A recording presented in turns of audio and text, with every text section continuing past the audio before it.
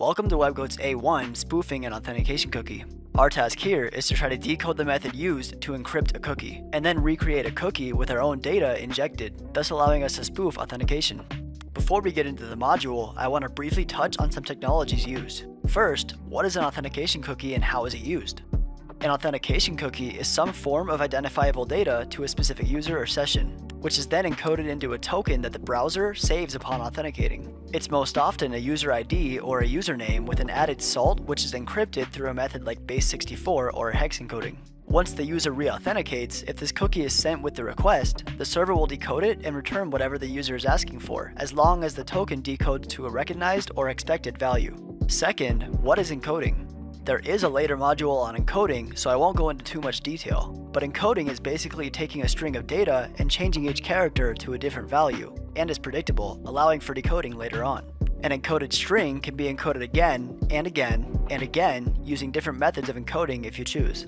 Now that we know these two things, let's get into the module. First, the system provides some notes on the login system. It lets us know that when an authentication cookie is sent, the system will log the user directly in if the cookie is valid. If a cookie is not sent, but credentials provided are correct, the system will create its own authentication cookie and then send it back to the browser. If neither of these things are true, the login will be denied. We can also see here that it provides us with two credentials to log in with, WebGoat/WebGoat and admin/admin.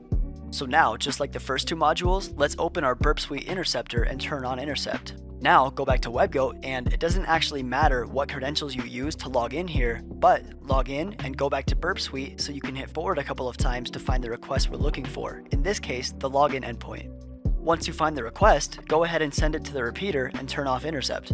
Now let's refer back to the two sets of credentials that were provided within WebGoat. First, we're going to send a request with the login credentials of WebGoat. You'll notice that in the response, you'll receive a spoof auth token. Put this in your notes so we can refer back to it in a minute.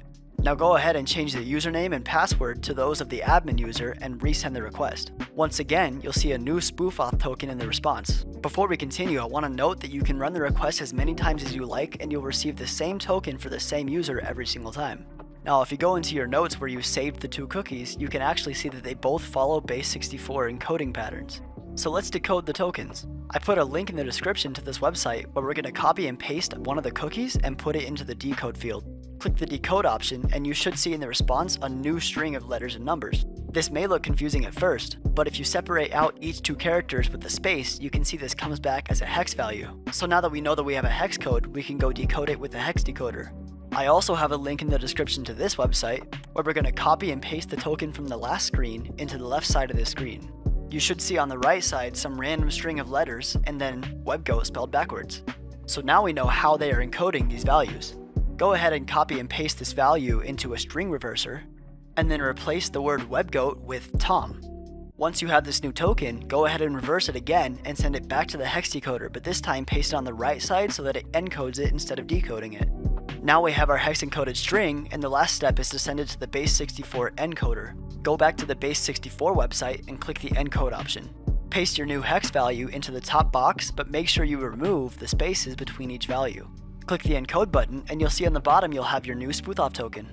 The last step is just to go back into BurpSuite and resend the request with this new token. This will allow us to authenticate as Tom.